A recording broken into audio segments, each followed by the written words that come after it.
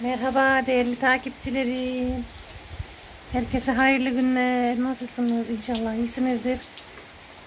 Biz bugün yağmura yakalandık. Dilan'dan Salı pazarına gidiyor. Yağmur başladı. Bakın şöyle. Hava bulandı.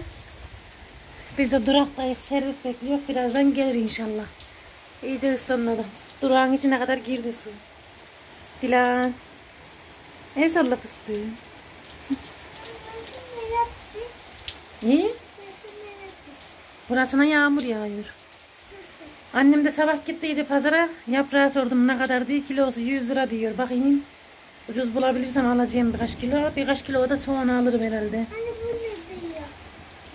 Kokuluyor kızım. Şöyle hava bulanık arkadaşlar. Kokuluyor bir yandan.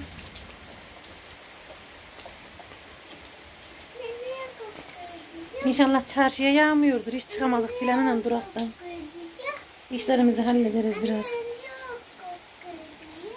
Niye mi kokuluyor? Yağmur yağdığı için. Sen soruyorsun ya ondan gülüyormuş. Bak orası akıyor. Kızım sular akıyor.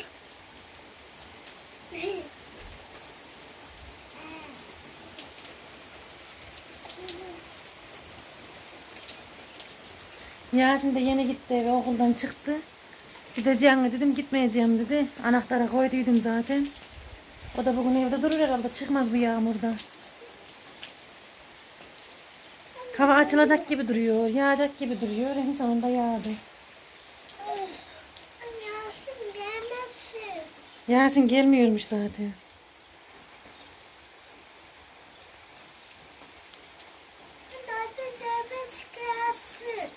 Şimdi gelecek kızım, bekle.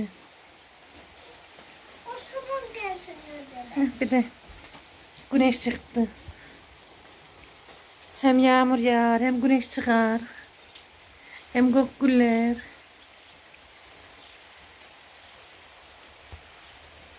Ha, geliyor servis. Kalk kızım haydi, geliyor servisimiz. Çarşıya geldik değerli takipçilerim. Şöyle Dilan Hanım'a bir dondurma aldım. Bir de meyve suyu, yavaş yavaş yürüyoruz pazara doğru. Çok şükür burada yağmur yok da yağmak üzere.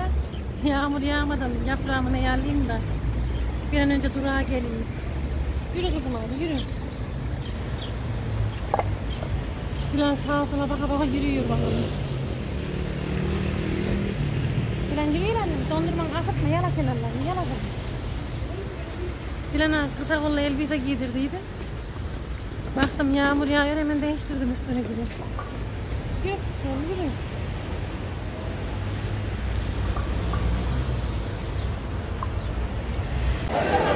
Arkadaşlar pazara geldim. Sarımsak satılıyor burada. Yaprağı da şu amcadan aldım. Şöyle görüyorsunuz. 6 kilo yaprak aldım. 500 TL verdim. Yavaş yavaş dolanıyor Dilan'ın. Bir yandan hava karardı. Yağmur yağacak herhalde. Biraz önce atıştırdı, geçti biraz. Yaprağı 2 yere sordum. 100 TL dedi. Ben de 80 liraya buldum bir tane. Oradan aldım.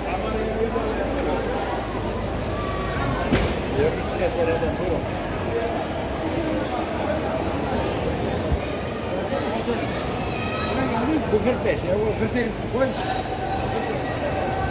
Gel kızım. Oradan altında var.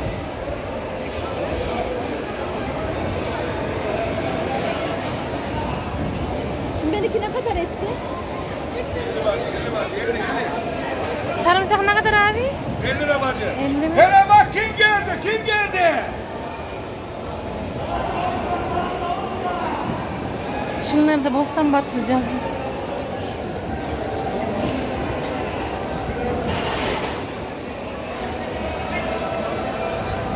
Gel Dilan şöyle gidelim kızım gel. Pazarın içine doğru girelim. Dilan Hanım yiyeceğini aldı, yine çilek aldı, birazcık gidiyor yavaş yavaş. Yürü kızım gel, onlardan alamam, hemen koparıyorsun gel.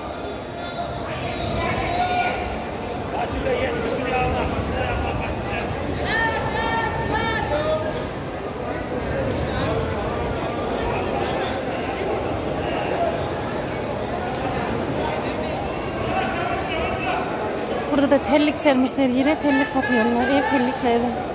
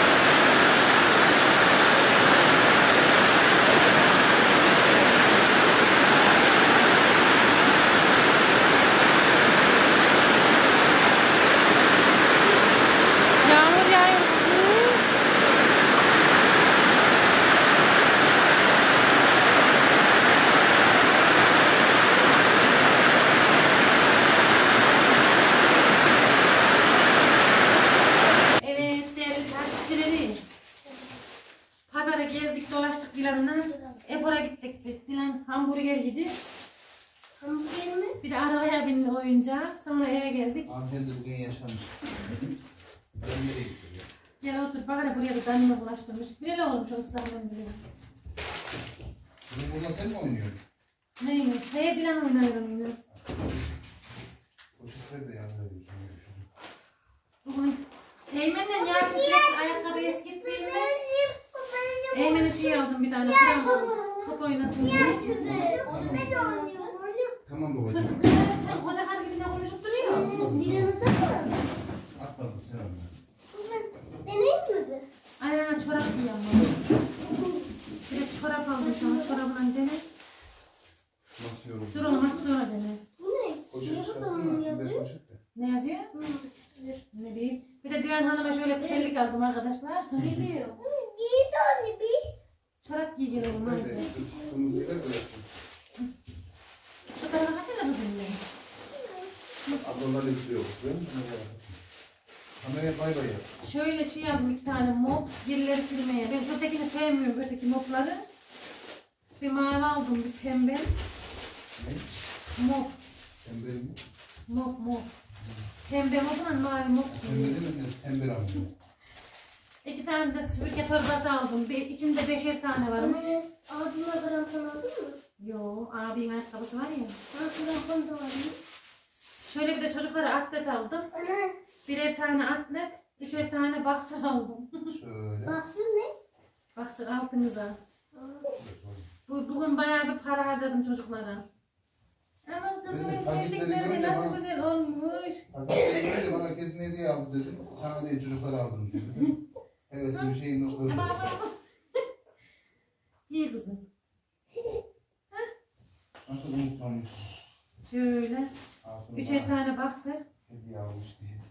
Eymen'e çorap, geçen çorap almadıydım arkadaşlar. 3'er tane daha çorap aldım. Çoraplarımı durmadan eskiliyor çocuklar. Nasıl elbise giyiyorlar ne bir ben anlayamadım onları. Yiyor çorabı. Bizim önceden bir ayakkabımız olurdu. Bir çorabımız olurdu. O da yırtıldı mı diker diker giyerdik geri. Kaçana kızım orada? Şu tarafa çekilir mi? Ayakkabı da yoktu. Soğuk suyu vardı. Eymen bak. He. Bakayım. Bakayım Çok anne bir. güzelmiş. Hadi bir bakayım. Bayramlığını aldık oğlum. Ee? Bayramlarda Hadi bir bakayım ona. şey almak yok. Ayakkabı kızı. Bu grantan. Anne o evet. Krampon tam oldu mu ya?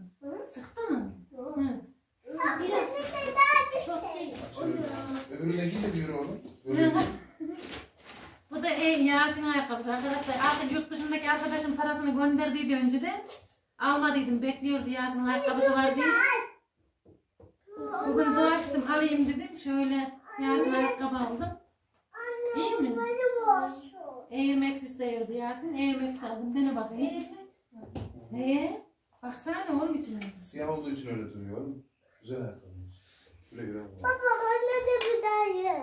Ne vereyim kızım? Tamam birazdan. Anne şuraya kalmışsın da. Değil mi Yasin? Gel bakalım bana. Değil mi? Gel. İlan kaçar mısın orada? Baba bu ne? Bez. Getir ayağına. Dilan sen gene de bu tarafa mı? İyi değil mi? İyi oldu. Bir numara bir olsaydı daha iyi olmuş. Bir bakayım. Versene bakayım. Bak ne de daha güzel. Tam eğilmek değil de eğilmekse benzer bir şey. Rahat yani. Sevmedin mi? Hı? Dilan şu tarafa gel annemle. Hangisi set? Dilan. Hangisi set? Anne marka almışsın. Orijinal ayakkabı. Orijinali mi aldın ya? Orijinal Yasin. Yasin set. Dene bakayım olacak mı? Yasin set hangisi? Set. Yasin set. Poşetler var mı? Yasin. Bunlar da Yasin'in pikniği varmış. Ama Bu eğmeni. ne dedi sadece baba. Yarın değil. Ne zaman yani? Şunu al. Tekrar mı? Bir de şunu deneyim mi? Olmadı mı? Küçük mü geldi? Bunu şunu değil mi? İyi. İstersen alabilir miyim? Yok. 2 tane de turşu aldım arkadaşlar. Hem beyazlarımız için hem renklilerimiz için. Turşumuz bittiydi. Olmadı mı Yasin? Hı. Tamam değiştiririz bir şey olmaz. O zaman kutusuna koyalım da. Getir. Oy bu çok rahat.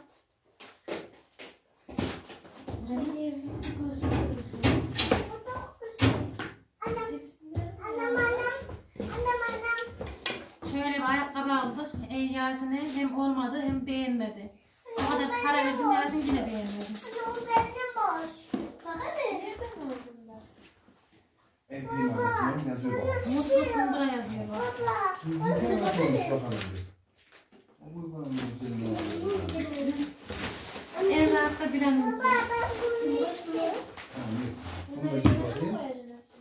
Yok. Bu kızı nasıl tatlı oldu? Güzel mi? Şunu da getirelim de çıkmasın.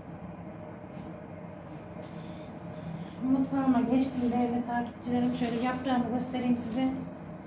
Yaprak çok hoşuma gitti benim. Bakın şöyle size de göstereyim. Şöyle leğenime koyayım şöyle. Amca da nasıl bastı ne bileyim yaprağı poşetin içine.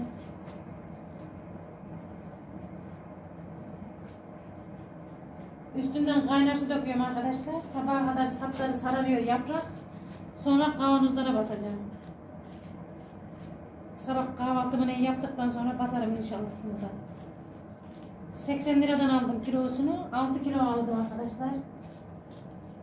500 lira verdim işte. Birazcık da fazla verdi amca yapraktan.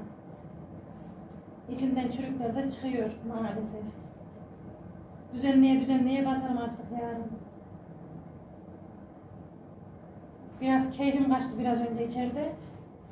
Yasin ayakkabısını beğenmedi. Yasin'e ne aldıysam beğendiremiyorum zaten ben. Moralim bozuldu birazcık.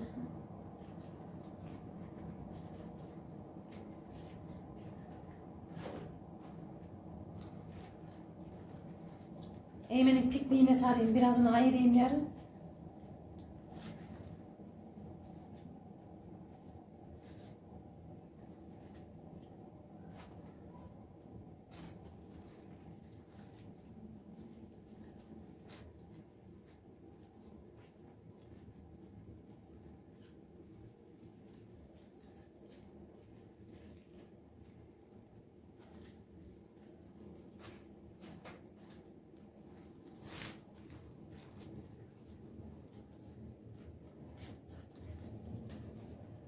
Şöyle arkadaşlar bakın.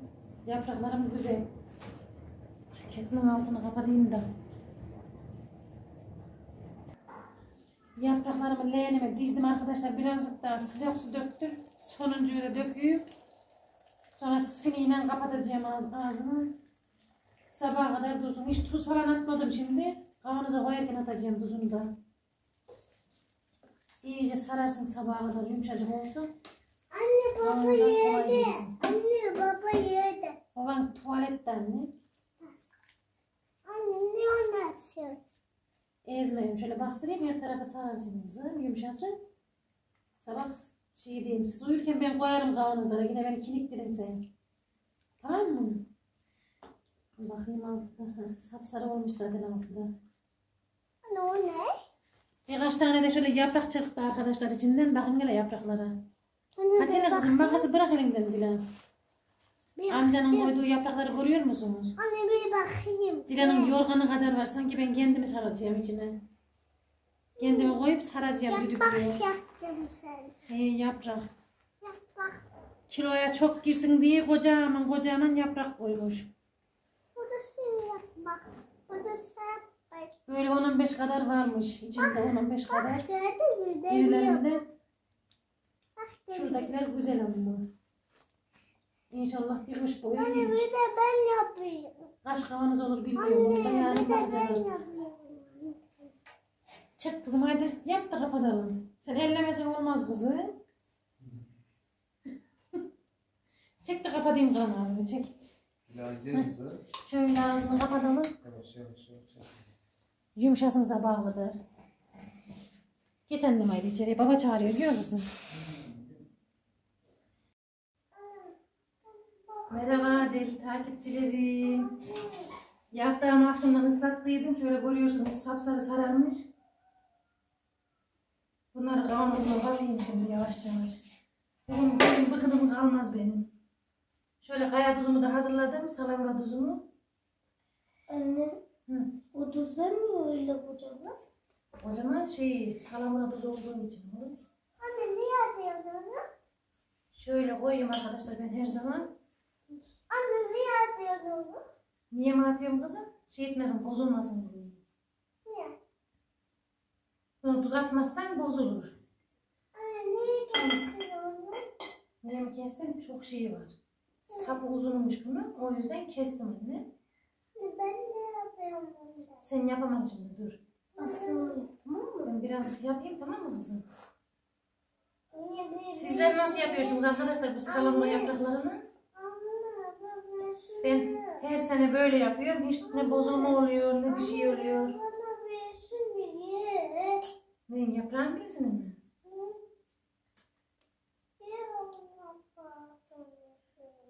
Dur tamam birazcık ben yapayım sonra da sen yap tamam mı kızım? Elimde girmiyor elim. Anam kemiklerim iri herhalde benim. Ne dolayı mı? Kavanozdan elim girdi mi çıkmıyor, çıktı mı girmiyor gibi. Dıktı kızım, neye dıktı? Dur ben sana da vereceğim anneciğim, dur. Bunları şimdi kesmezsem yapraklar yırtılır. En iyisi keseyim. Tersine koyuyorum, ne yapayım şimdi? Neyse, şöyle koyayım da. Anne bu da ben yapayım. Tut hemen sen koy bana, elim sığmıyor. Benim gibi koy, şöyle koy.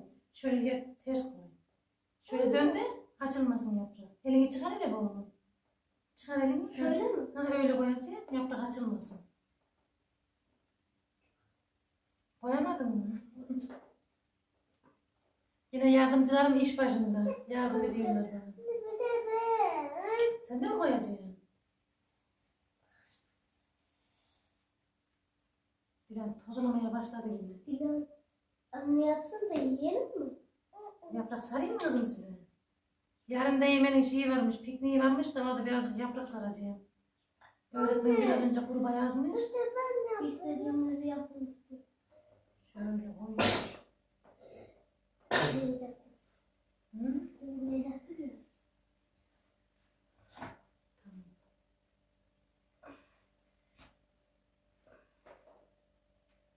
Al Dilan sen de şuna koy bari. Şöyle yolu çekeyim.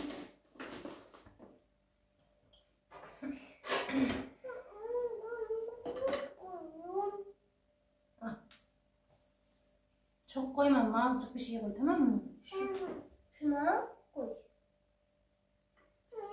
Yapraklarını nasıl kestiler ne diyeyim elleriyle. Kocaman kocaman. Koy kızım şunu azıcık koy dediler. Koy onu. Tamam. Şimdi onu koy. Anne dilim tam koyuyor. Tamam Dilan ona koyma başka tamam. Koydum anne. Artık hani sorayım. Şöyle bastırıyor muyum? Bu keseye başını kesiyorum. Sen de mi keseceksin kızım? Dur ben keseyim de şunları. Hadi kes. Ondan yedik. Şuraya kes. Şey kesmedi. Bakalım ne kadar işte. Keseyim mi ben? Hı? Ben tutayım da kes. Bekle. Tut. Kes. Kes. Dilan bir ele makas çabuk. Hadi ver. Makas ver kızım. Kestim. Dün pazarda dolanıyor Dilan'dan arkadaşlar. Bir yağmur tuttu, bir dolu tuttu. Şu tuzdan neyi büyüdü dolular. Kızım ona koyma onu kız. Tamam dursun o zaman içinde dursun. Alayım şunu da koy içine de. O da Dilan'ın şeyi olsun. O da Dilan yesin sarınca. Bastırdım. Tamam. Dur anneciğim dur öyle değil dur. Bekle. Anne bir daha versin de ya. Önce de ben de bundan yapardım. Ah şöyle koyuyor. Dökülsün bir şey olmaz koy öyle. Tabuk koy. He tabuk tabuk koy. Anne ben de ondan koy. Al kızım sen de şunu yap. Dilan böyle işleri pek seviyor. Anne ben de burasını keseyim. Tamam kes. Eymen de akşamdan beri dünkü aldığım ayakkabılarla dolaşıyor evin içinde. Anne getir bunu. Neyi getireyim? Şimdi de çıkartacağım ayağımı. Burasını keseyim ben. Ne diyor? Bunu tut bir. Bak. Bu ne kız? Dur. Ben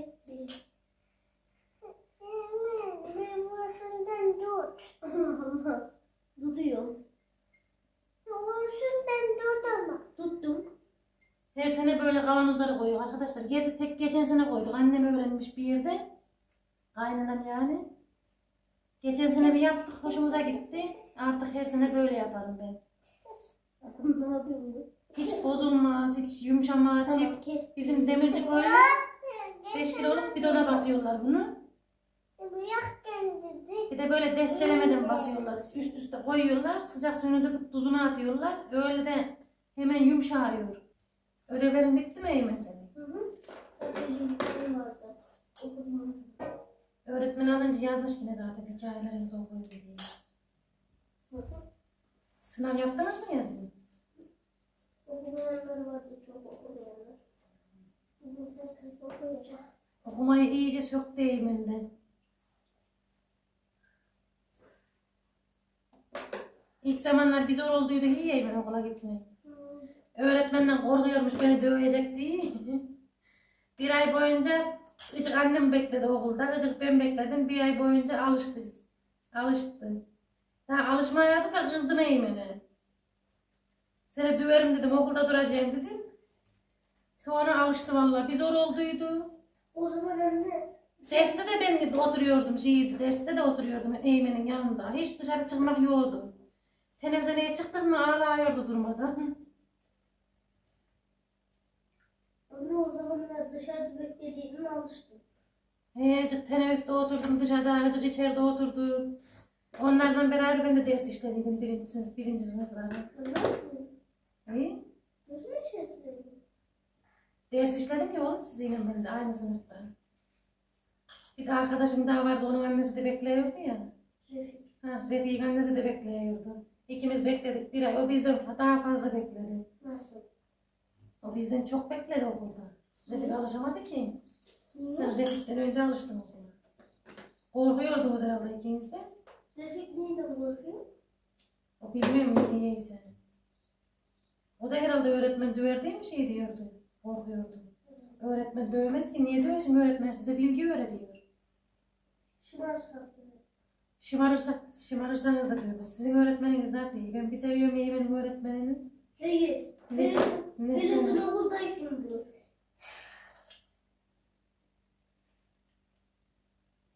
Neslihan öğretmeniniz nasıl güzel, ben nasıl seviyorum. Güler yüzlü. Bazen yazışıyor şeyde. WhatsApp'tan ne konuşuruz bazen. Tabii yaramazlık yapınca her öğretmen kızar değil mi? Derse giriyorduk, başlarlardı. Öğretmenim şu ne. Herkes teker teker getiriyordu şu ödevi göstermeye. Öğretmen de oturun diye kızıyordu bunlara. Anne. 2 dakika sonra bir daha. Anne bakın. Bizim okulda neyim? Dövüşüne mi çıkartıyorlar? Çocuklar mı? Ondan sonra öğretmen tek ayak üstünde tutuyorlar. Aklınız ermiyor ki. Öyle şey diyorsunuz. Teneffüslere de çıkmak yok diyor. Bedene de çıkmak yok. Yani ceza veriyor işte size. Bana hiç öyle bir şey olmadı. Akıllı duruyor o zaman okulda. Evde pek akıllı durmayın da. Okulda bari öğretmeni delirtmeyin. Evde bizi delir diyorsunuz. Dün Yasin ayakkabı aldım ya. Yasin ayakkabıyı gösteriyor. Arabadan poşetleri indiriyor işte. Marka almadın iyi anne diyor. Yasin'de bir marka takıntısı var oğlum dur bir. Yasin'de bir marka takıntısı var. Aldığı her şey marka olacak illa. Huyu kime çekmiş bilmiyorum. Hiç sevmiyorum o huyunu. Ya ergenlikten dolayı öyle Yasin. Onun marka aldıydım ayakkabısını da istiyor değil. Sürekli marka almam ben zaten. Ayda yılda bir böyle. Onun parasını da arkadaşım gönderdiydi. Bayağı olduydu gönderini de ayağında ayakkabısı var diye almadıydım. Şimdi ayakkabıyı alacağım. Önceki giydiği ayakkabıyı şey edecek, telef edecek. Oraya buraya demeyecek, top oynayacak. Eskidecek diye almadıydım. Birazcık bekledim. Hem bayramda giysin dedim hem istediği olsun diye aldım işte. Onu da beğenmedi Yasin Efendi. Moralim bozuldu, ona da birazcık üzüldüm. Mutfağa geldim, yaprağı basarken, iliyene koyarken arkamdan sarılıyor bana.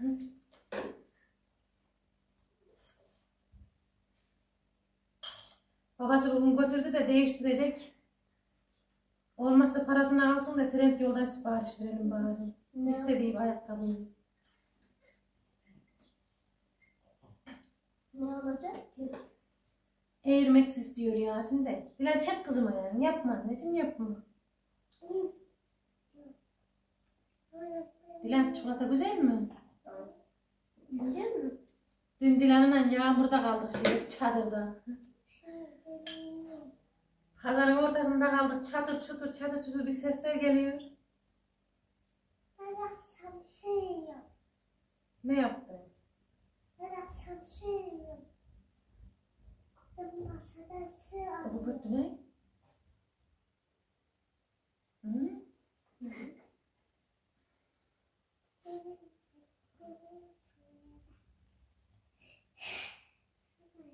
Birden bir kupurda geldi mi bir korkuyorum ki ben aynı ev yıkılacakmış gibi. Babaannem bir şey mi çırpıyor ki? Ne oldu? Al. Ayında ağaç. Kuş.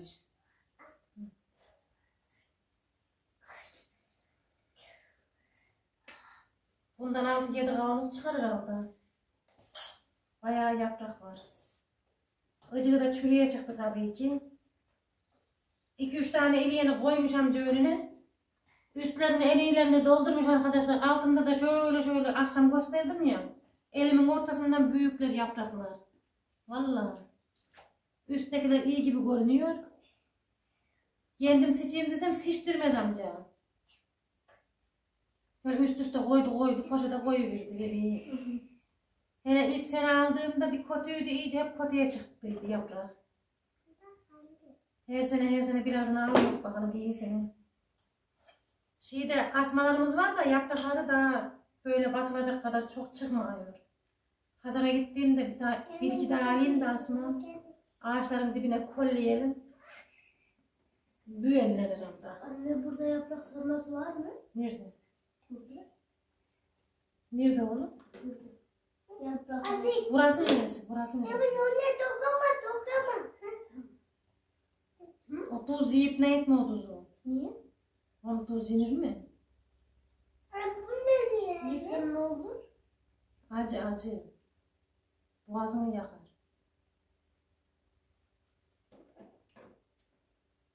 Ne tuzu bu? Kaya tuzu, salamura tuzu. Anne niye o acı? Yeme acı. Dilan'a bu çorap getir de hoş çorap giydir ayakları üşür şimdi. Dilan yapma kızım. Heh, ilk kavanozumuz bitti. Anne bu ne doğdu? Bu ne doğdu? Sen de yok anne. Bu ne doğdu? Hey daha çok kavanoz var kızım. Hepsini dolduracağım daha. Bugün bilim bıkınım kalmaz herhalde. Yavaş yavaş yapraklar biliyor, koyuluyor. Kavanozlara basılıyor. Bazıları patlaklara basıyor. Yağ patlaklarına, bazıları kavanozlara. Biraz da dolaba atıyormuş. Ben hiç atmadım daha dolaba. Nasıl oluyor hiç denemedim. Burada yok. Yok burada. Sen nasıl giyeceksin Dilan Hanım? Ters giyer. Ters giyer. Evet arkadaşlar, yapraklarım hazır. Öldüm şunları şunun içine sokana kadar vallahi bak. Nasıl zor elim girdi mi çıkmıyor, çıktı ve girmeye bakın ellerim nasıl pörüştü. Kaç 11 kavanoz oldu arkadaşlar. Şunlar 1 kiloluk, şunlar da yarım kilo biliyorsunuz zaten. Bir sarım oluyor bir tencere bu. Her misafir geldiğinde bir tanesini açıyorum, sarıyorum. Daha kolay oluyor yani. Şu da kendimize göre yaptım işte 3 tane. Icığı da kaldı ileğimde daha. Bilim ağrıdı yapamadım onları da. Onlara da ıcığını sarayım. Akşama pişiririm ya da yarına pişiririm herhalde. Icığını da buzdolabı poşetine koyup buzluğa atacağım. Şöyle sıcak suyumu döküyüm üstünden. Kavanozlarını kapatayım. Kapaklarını.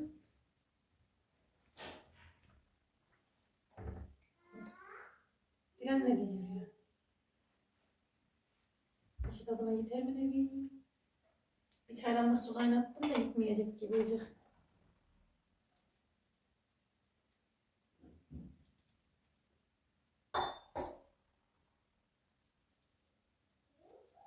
Yasin de yeni geldi okuldan yemek yiyecek az sonra. Yemek de yok. Bakalım kahvaltı gibi atıştırır herhalde.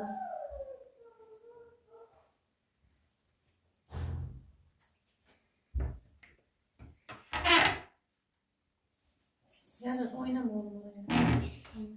Kapı kıcırdayıp duruyor zaten sevmiyorum gıcırtısını.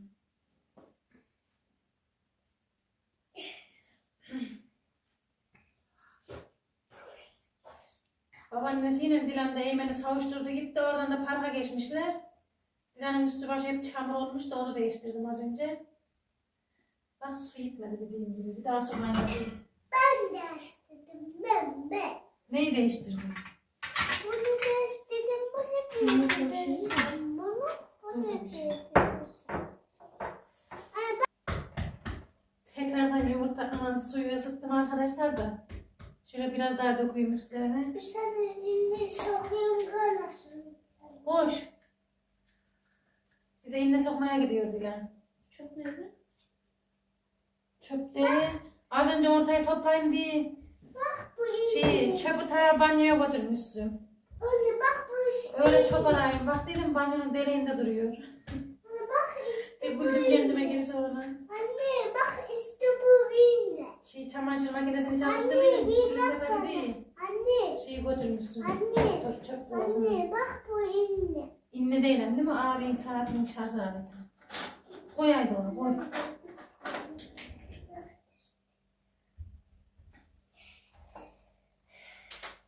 Bu da yeter herhalde bana da. Hastaneye gidersem alırım belki. Yaprak.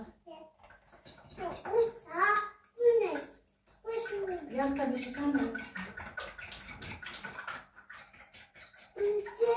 Yasin de kendine yumurta pişiriyor. Dilan da yiyor. Bana da pişirdi ben de yiyeyim diye. Tuz verin. Tuz içerideydi herhalde. Şuradan atıver büyük kutuda. Tuzu getirelim. Büyük kutudan at Yasin yukarıdan.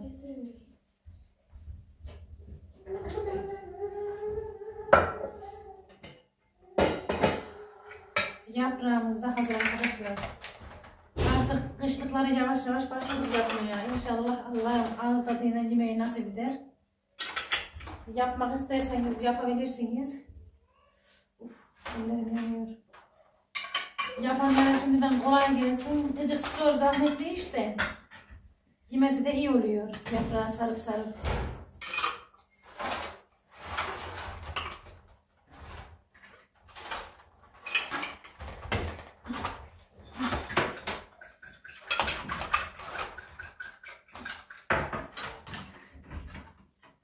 Geldin mi Dilan? Geldim. Niye geldin? İşte mi? Geldim.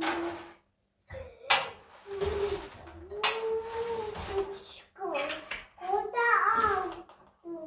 2 kilo salamura tuz aldıydım. Az bir şey kaldı. Yarım kilodan az kaldı herhalde. Çeyrek kalmış. Torbanın altında az bir şey kalmış.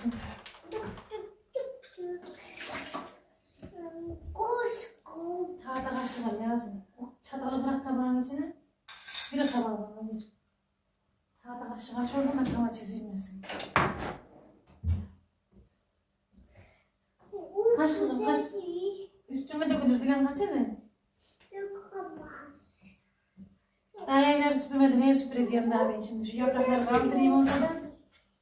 Azıcık dinleneyim de şunu da öyle yaparım. Yoruldum vallahi. Otur kalk, otur kalk. Yoruluyor insan. Çamaşır sereceğim. Daha bir ton iş var. Yarın Eymen'in 5 şeyi varmış. Okulda piknikleri varmış. Herkes bir şey yapıyormuş. Islak kek yapan var, poğaça yapan var, kurabiye yapan var, yaprak. Ben de öğretmen bir börek kaldı dedi. Onu da ben yapayım dedim. Tamam deyince sonra ne diyeyim de yufka alsın gelsin de akşam gelirken onu da yarın yapalım artık.